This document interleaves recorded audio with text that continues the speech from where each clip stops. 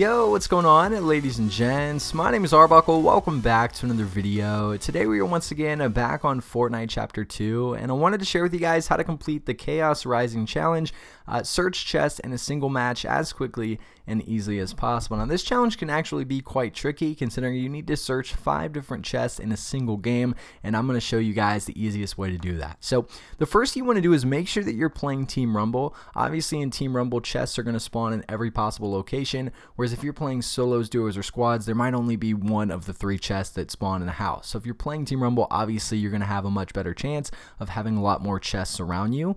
What you want to do is when you go into Team Rumble, you don't want to jump out of the bus immediately. You want to wait on the bus until a lot of your teammates jump out and the first circle is spotted.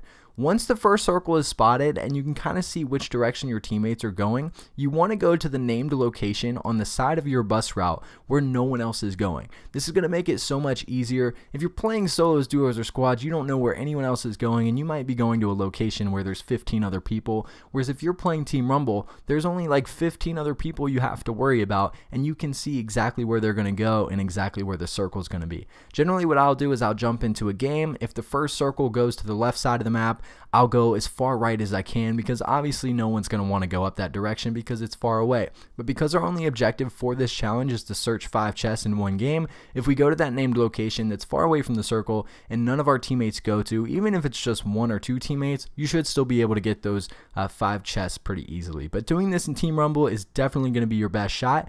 That is how to complete this challenge for this week, really fast and really easy. If you guys have any questions or any problems trying to complete this challenge, make sure to leave them down in the comment section below. And I'll be sure and try to help some of you guys out. I hope you guys did enjoy this video. Please make sure to subscribe to the channel if you haven't already, and I'll see all you guys in the next video.